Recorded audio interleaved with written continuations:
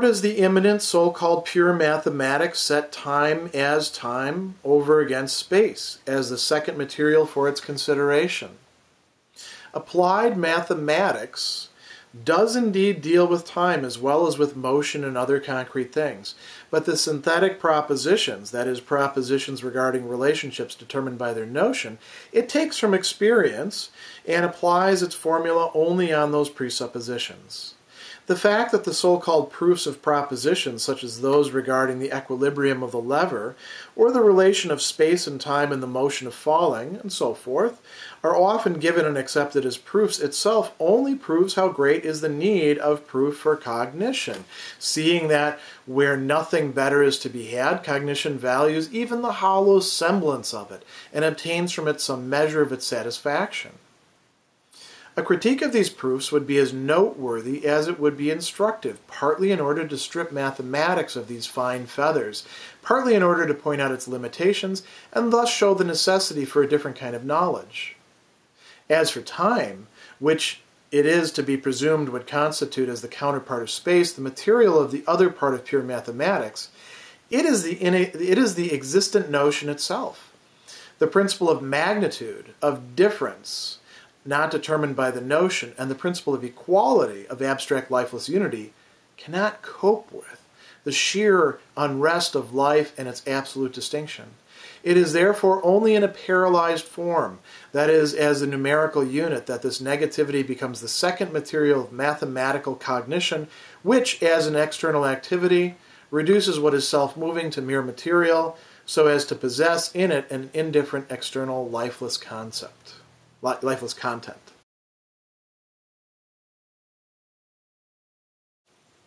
In section 46, Hegel is continuing this criticism of what he calls mathematical cognition, Erkennen, that he began several passages ago, and he's going to introduce a new question here, namely that of time.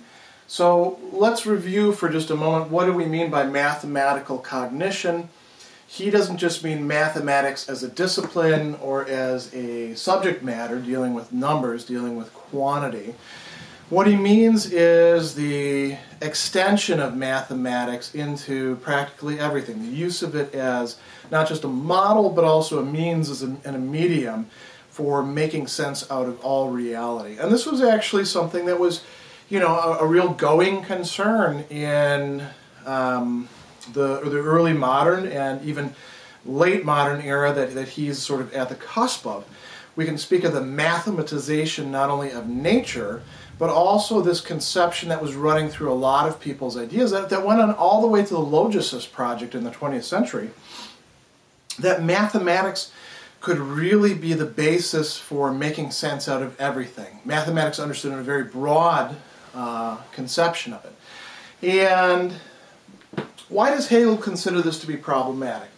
Here he's going to discuss it in terms of pure mathematics and applied mathematics. So for those who aren't quite familiar with that distinction, it's probably good to dwell on it a little bit. So when we're talking about pure mathematics, we're talking about engaging in mathematics, you could say, for its own sake, without considering how it can apply to particular experiences, particular problems, particular things that we're interested in. We're looking at the relations numbers bear to each other and all the operations that we can perform on them, and everything that can be reduced to or expressed in terms of number.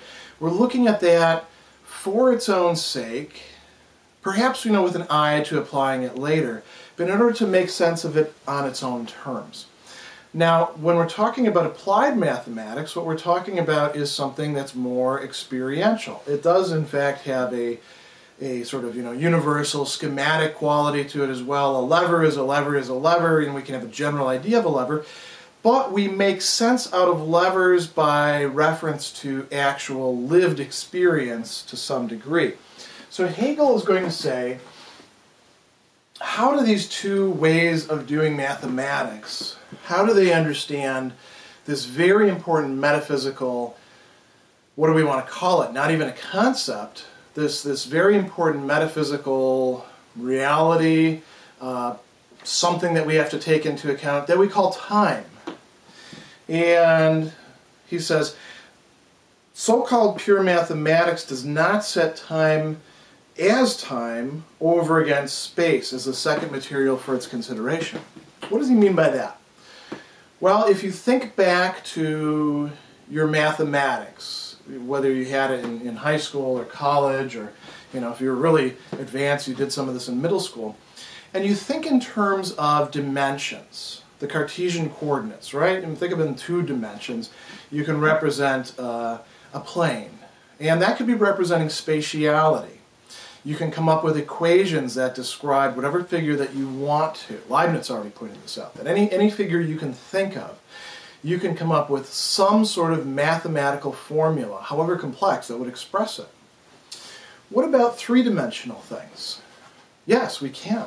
As a matter of fact, that's why we can do things like 3D printing, which is really, a large extent, an extension of what's been going on in factories with modeling and design for quite some time. Now, what about if we add a 4th dimension?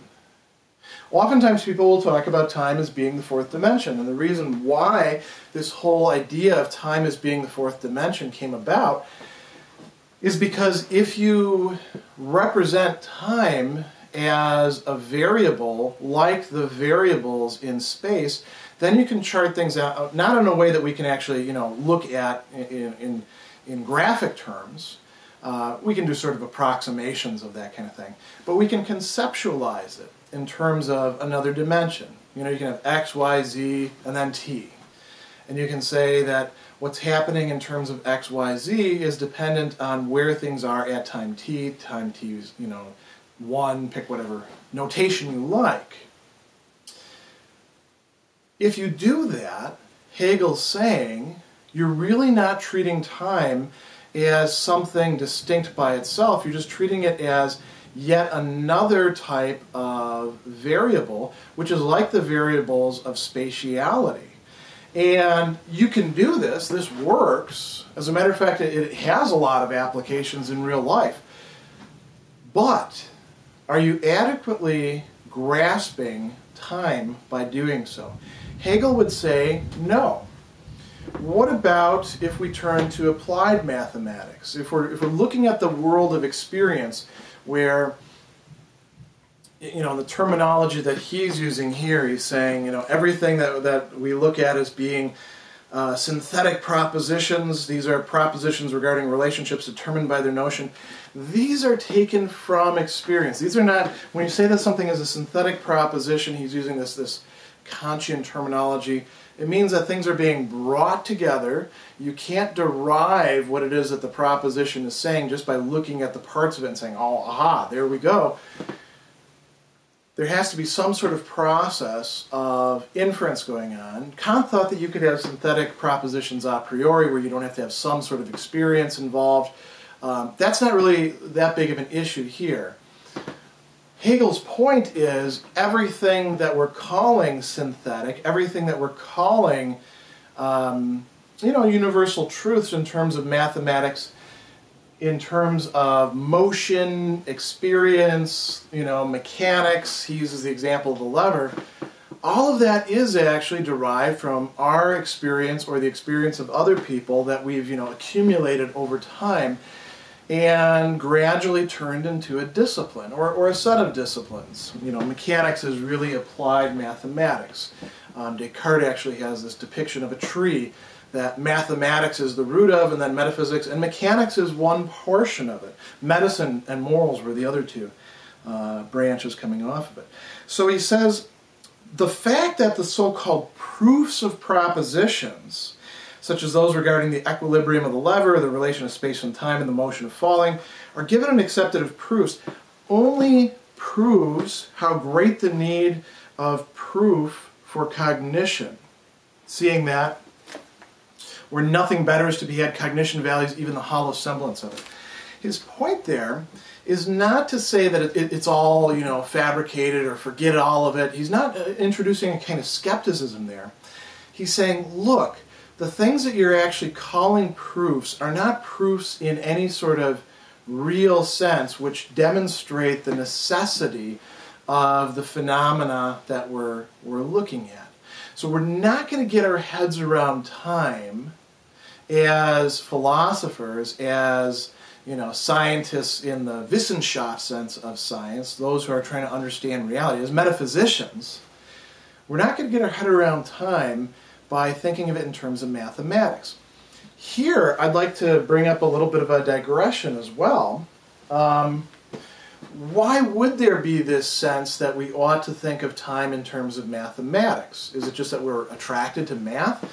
Well, this idea has a long pedigree. It goes all the way back to Aristotle, who said that time is the number of change, or quantity, or however you want to parse it out, of kinesis. Kinesios, actually, in the Greek. And sometimes this is talked about in terms of motion, but he's really talking about the broader category of change. He also says a few other things about time that I'll get to in a moment that tie in more closely to what Hegel is expressing here.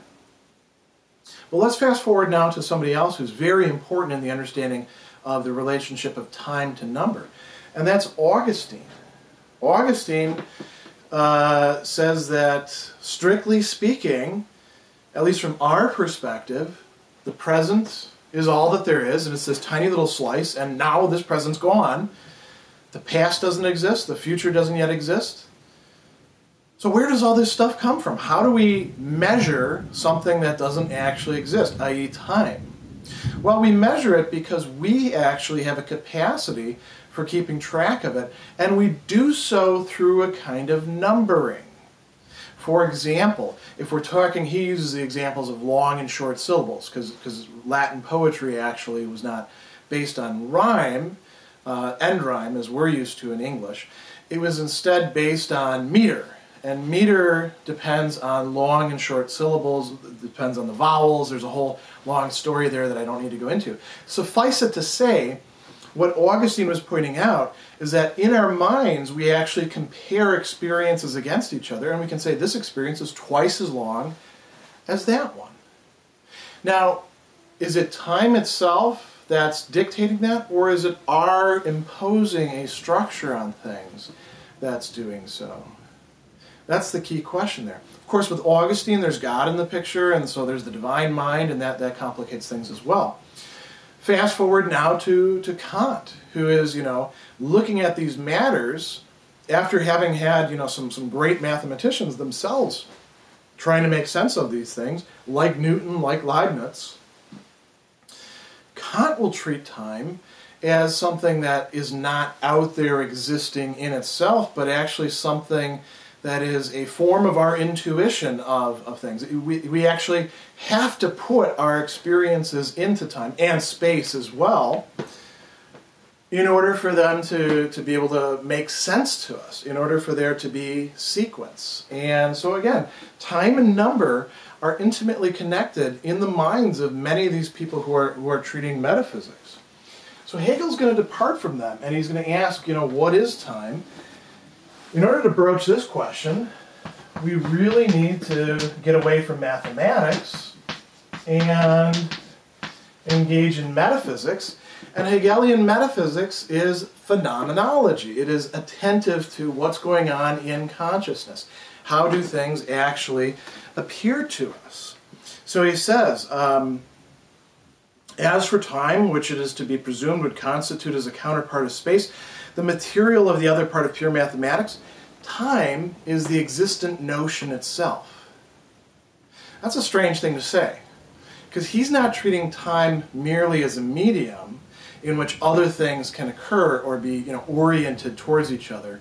He's saying that time itself is the existent notion or concept. He says, the principle of magnitude, of difference not determined by the notion, and the principle of equality cannot cope with, and here he brings up another key term, the sheer restlessness of life and its absolute distinction. Now, he's not just talking about being alive. He's talking about life in a metaphysical sense, life as that which actually pervades things. Life is itself in motion. But it's not just like a cyclical, circular motion. It's not, random. There is purposiveness to it. There is development that takes place. Also decline from time to time. But what's going on is what he's calling the development of the notion, and it's happening for human beings, who are the ones who matter, of course, history. We've gotten very far away when we talk about mathematics. We've gotten very far away from mathematics in talking about history. So he says, mathematics and any sort of approach that's going to found itself basically on mathematics cannot actually take account of what's really going on with time. This doesn't mean that it can't grasp certain aspects of time. It doesn't mean that, in treating it as a quantifiable dimension like space, like the 3 dimensions of space, that it's doing something wrong. It's just that that's not an adequate way to understand reality as it develops for human beings who have meanings. There's a few other things that really ought to be said at this point about this. He's saying, what happens when we try to mathematize this? What we're actually trying to grasp slips through our fingers. He says, negativity becomes the second material of mathematical cognition, which is external activity. Remember, we saw that mathematics doesn't really reveal the insides of things. It's a schema that gets superimposed on them. It reduces what is self-moving to mere material so as to possess it in an indifferent, external, lifeless content. This is the real danger of mathematizing things. It can actually work. And when it does work, it doesn't grasp what it's leaving out, and you can't point out to not necessarily the mathematician, because mathematicians are actually quite aware of this, but to the person who's bedazzled by mathematics as a medium for doing this sort of stuff. You can't get them to see that something has been left out, because when they say to you in good faith, well, show me what's been left out, they're going to demand that it be placed in terms of mathematics. I mentioned that I was going to bring up one other point about Aristotle. Aristotle in the Physics, where he's saying that time is the number of motion with respect to before and after, he also says something else that's very important, which is more in line with what Hegel is saying here about time and about number. Aristotle says that time is that in which potentiality and actuality really work themselves out in relation to each other. That's part of what Hegel is trying to get at in talking in terms here of life, of motion, self-movement. He's talking about the development not from pure possibility, not from any sort of, mathematical seed that would have to play itself out in a certain way, algorithmically or, iteratively, but rather he's talking about how potentiality, in an Aristotelian sense, develops itself into actuality. For us human beings, that involves in part purposive activity and choice. And that's really what history is in large part composed of. It's a product of all of that. Likewise, so is Bildung, or culture.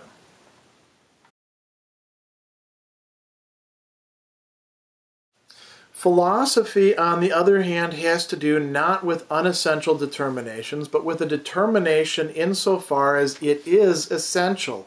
Its element and content is not the abstract or non-actual, but the actual, that which posits itself and is alive within itself, existence within its own notion. It is the process which begets and traverses its own moments, and this whole movement constitutes what is positive in it and its truth. This truth therefore includes the negative also, what would be called the false if it could be regarded as something from which one might abstract. The evanescent itself must, on the contrary, be regarded as essential, not as something fixed, cut off from the true and left lying who knows where outside of it, any more than the true is to be regarded as something on the other side, positive and dead.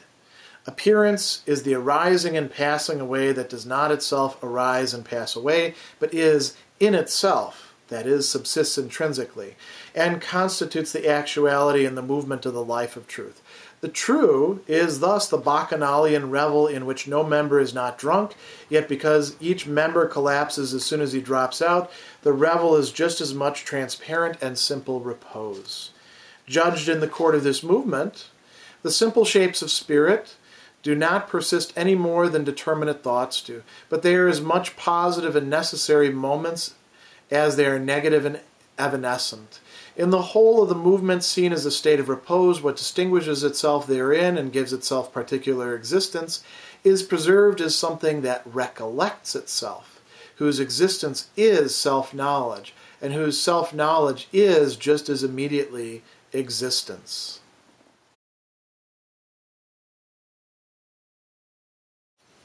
Close to the end of Hegel's criticisms of mathematical cognition, we have this interesting section, number 47, where he's not going to talk about mathematics at all, but he is going to talk about Bacchanalian revels, in which no member is drunk, yet because each member collapses as soon as he drops out, the revel is just as much transparent and simple repose. So when you think about Bacchanalian revels, which is where we want to get to in this chapter, and indeed through the phenomenology, you want to think of a big party that you've been to where people are actually moving around, dancing, singing. You might think of a festival rather than a party, because I think for many of us parties are a little bit more sedate than that. In any case, a Bacchanalian revel, the way that he's picturing it here, a Bacchanalian revel would be one in which everybody would be drunk, because Bacchus is in fact the god of wine. He's Dionysus in Greek, he's Bacchus in Latin. But now imagine one where there's a kind of equilibrium and repose to the entirety of the party, the entirety of the revel, even though every single part itself is in fact off-kilter, off-balance, drunk. And there you've got an image of the entire development of the shapes of consciousness as they're detailed here in Hegel's Phenomenology. This is an image that one should not lose sight of if one wants to understand what's going on in Hegel's discussions. There's always going to be a loss of equilibrium. That's part of what drives the dialectic forward. But, understood as a whole, we can reach a point where we, as the sort of privileged observers in Hegel, can see that, you know, this whole thing is like a calm, clean progression. So it's like a mirror image, a distorted mirror image to some degree, of what's going on in history. In any case, he starts out saying philosophy is concerned with what? With what is essential, and that means that it's going to be concerned with what is actual, what is Wirkliche, what is able to do something, to exert itself, to show itself, to appear on the stage. And he's going to talk about appearance in just a moment. So he poses this dilemma. How should we understand what is actually essential? How should we make sense out of this? And there are different ways in which one can do this. One classical way of doing this in philosophy, and you still see a lot of people doing this today, is that we're going to concentrate on what can be the case in every time, irregardless of circumstances. That's where we need to really put our focus. We need to abstract away from the concrete. We need to abstract away from experience. Or we need to at least say all of our experiences in this respect are going to be equal. And, you know, that's a way of doing philosophy that a lot of people have espoused over time. The problem is, when you do that, what is abstract will also be something that's not actual. So, is what's most important, is what's most real, is what we really need to grasp, to work our rear ends off and our brains to comprehend? Is it something that's not actual? Is it something that's purely ideal, as in existing solely for the mind?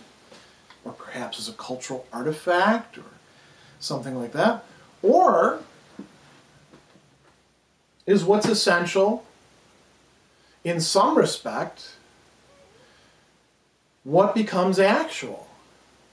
What has to be brought from mere abstraction or potentiality to the state of actuality, to actually existing in concrete shapes, in spaces, in times, in cultures, here, there, in this person, and in differentiated ways, ways that are somewhat, again, off-kilter. He uses this term self-positing there. Another term that he uses is that which is alive within itself, existence in its own notion. And here he's not just talking about individual existences, he's talking about important things that come on the scene in time, in history, in culture, perhaps recurringly, more often than not, but through persons, through subjects, through actually existing concrete human beings. And the question here is, should we be paying attention to the eternal, which is where, a lot of philosophy has been looking, and Hegel has no problem with actually using this word evanescent, meaning that which just sort of rises to the surface and exists for a moment and then is gone. What is evanescent is, for example, mayflies that are born for a day, mate, and die. But mayflies as a species continue. That's part of the point here. And so what we need to do is a little bit of erasure so we can see the bigger point that he's actually trying to make by introducing this distinction or this dilemma that we have to grapple with.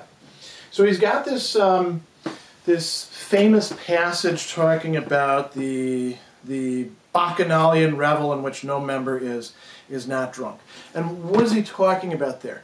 He's talking about, let's think about this. We've got a party here. And we've got people in the party. And what happens at parties? People get drunk. They pass out. They dance for a while, and then they're no longer on the scene. They're off the scene, right? And then somebody else comes in to take their place. And in this way, the party can continue and continue and can continue. And sooner or later, all of the original party members have actually left. Perhaps some are passed out in bedrooms, under coats, some hooked up with each other, some, drove off and threw up in the bushes somewhere, and others are coming in to replace them. I don't need to draw a million different X's here. You get the idea of what I'm after. Hegel's saying that there's this continual process. Now, let's think of this not in terms of a party and people getting drunk, but in terms of truth. In terms of the truth of appearance, the truth of the evanescent. He says, because each member collapses as soon as he drops out, the revel is just as much transparent and simple repose. Judged in the court of this movement, the simple shapes of spirit. So now think of each of these as being a simple shape of spirit or Geist, consciousness through history. And I'm erasing this in part because we want to think of these as sort of along these sort of lines.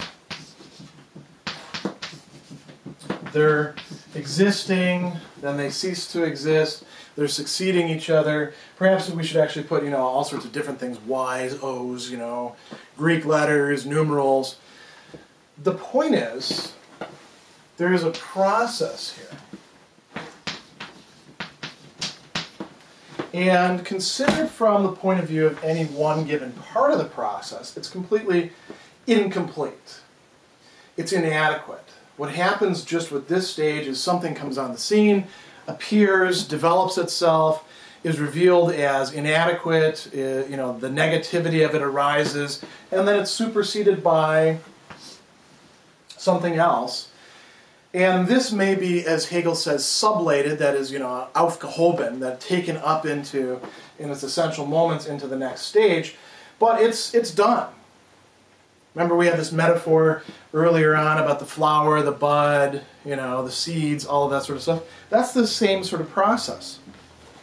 So, considered from the point of view just of one individual state, the single shapes of spirit do not persist any more than determinate thoughts do. So think about your own thoughts and how ephemeral those are. You're thinking about one thing, now you're thinking about another thing. Now you're probably thinking about Hegel, and in 5 minutes you're going to think about, should I have a sandwich?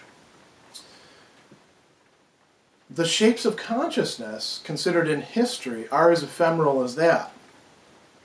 But, he says, they are as much positive and necessary movements as they are negative and evanescent. In the whole of movement, in the entirety of the process, considered in a state of repose, what distinguishes itself therein and gives itself particular existence is preserved as something which distinguishes itself within and gives itself particular existence, is preserved as something that recollects itself, that remembers this entire process. And this is where Hegel himself would say that he is, as he's writing this book. This is where we ourselves, as we're following along, that's the position that we really occupy. All of this has happened already, and we're following it out. We're watching the appearances. We're seeing how potentiality works itself into actuality and then reveals itself as having yet more potentiality that hasn't been realized, and that works itself out more, and what's here in the past starts to die off and give rise to something else, and new changes occur. All of it is able to be grasped from the vantage point of these things having occurred. So he says, something that recollects itself, whose existence is self-knowledge, and whose self-knowledge is just as immediately existence. What's important to point out here with respect to that passage are two things. One is that this is going to be a more theoretical perspective than the active perspectives that are going on through the development of history.